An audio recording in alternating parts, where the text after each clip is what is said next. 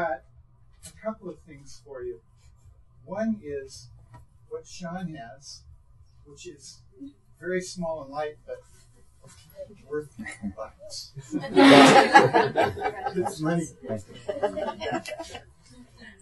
Each year we try to give about $400, which has pretty much been contributed by other printmakers, people who own presses, and folks who really are enthusiastic about what Ray's done.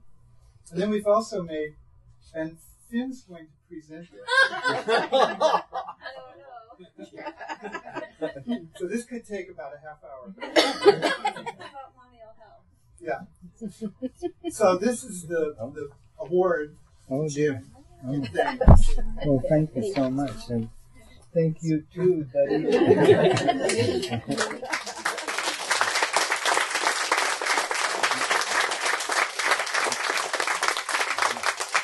Thank you especially, Jim, for being my first teacher. Oh, was I? Well, I would like to expatiate on the word enabler, because nobody does anything unless there's people helping them, and George certainly inspired me. I was quite young when George came. I think he had to find a wooden box for me to stand on to draw at the easel.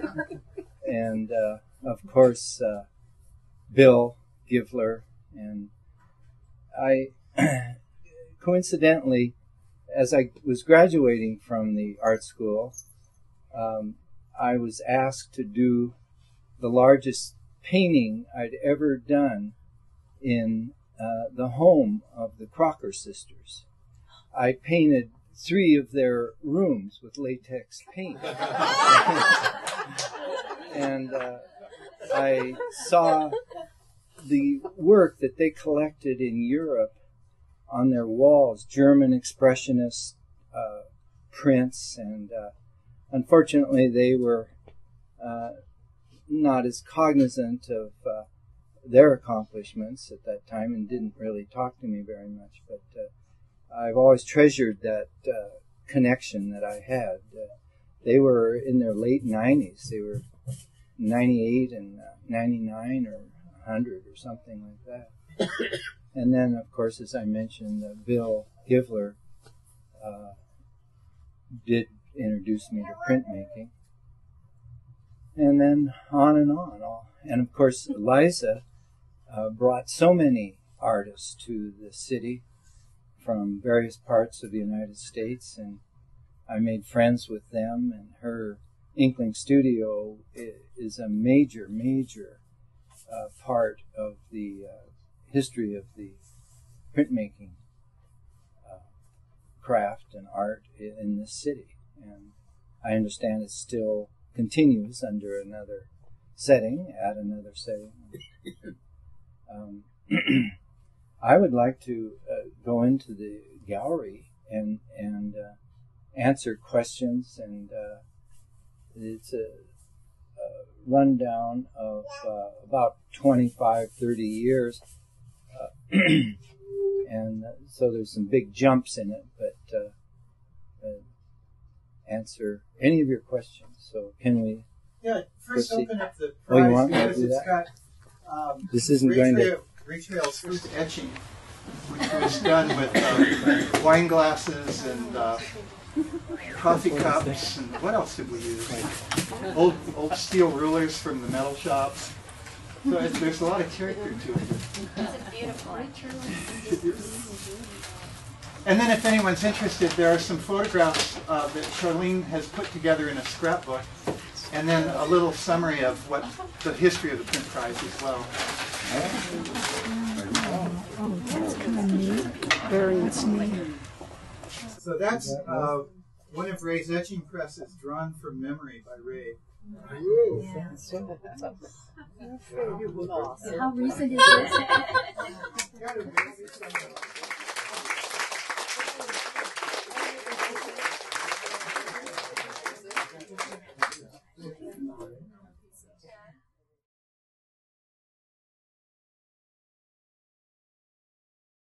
There where our house is.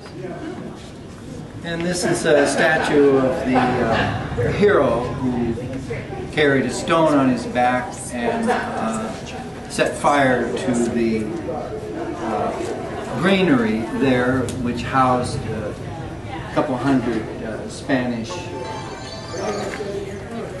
leaders who were destroyed in there. And Father Hidalgo marched into the city from a road that is right about here, marched down with about 30,000 people that he collected from his trip from Dolores Hidalgo, 20-30 miles away. The university is here. Major churches are in the foreground, and you can see it's a very compressed kind of place. Most of the buildings are handmade, which gives it a wonderful kind of character. And this is the granary. It's now an art museum where the fighting started in 1810. This is our shop. We completed the building in 2004, 3 or 4. And when the hospital, what's the name of the hospital that, I can't think of it right now. It's out near Beaverton now. Oh, St. Vincent. St. Vincent, thank you. When they moved, they sold a lot of the equipment for very little money, and this is one of 2 sinks. There's another one right there. And I bought it for $10 each and stored it in our basement for 30 years. And then crated it up, and in 2003 we moved a lot of our presses and those 2 sinks, among other things, down. Here's Ray's press. It's a smaller press than this one, although it looks bigger in the photo. It's about 1,800 square feet floor space, and near it there's a gallery that we show work that's done in the studio. Another shot of it. Now this is an engraving done with a burin. Most of you probably know what a burin is. It's a small tool, about as simple as any graphic tool could be. And it's important to describe it for just a minute because it's something that had a big effect on me. Let's see if I made a little sketch of it here somewhere. Well, maybe I don't. Maybe I don't. Anyway, it's the tip of it is like an ice skate, and like an ice skate on ice, it cuts a groove and throws up a little berm on each side and at the end, and the curl that appears at the end has to be removed with a little tool called a scraper, and so you snap that off. And the importance of this description is that when you make a cut, you have to think just what you're doing and how that's going to integrate into the overall image. If you make a mistake, it's a devil of a job to scrape it out. Then you have to burnish it down. So just before I went to the University of Iowa, there was an exhibit of Dürer engravings at the art museum, and I'm ashamed to say that I passed very rapidly through the show because to me they all looked alike, and they just blurred together, and so I really wasn't prepared to embrace engraving. But when I did a smaller print, a simpler print, I found that it made me think about the total image that I was trying to create, because I'd do a drawing before I started, and how each little element contributed to that final result. And I found that I was surprised to find that that kind of complicated experience that one goes through when one does an engraving stimulated me and made me, well, just be willing to stick it out, because it took months to do something like that. The school term ended, the year ended, and I got a job working for the Forest Service in June, and within a few hours of taking my responsible job, I was alone in a little cabin that had been a ranger station in an obscure part of the forest. I burned the building down.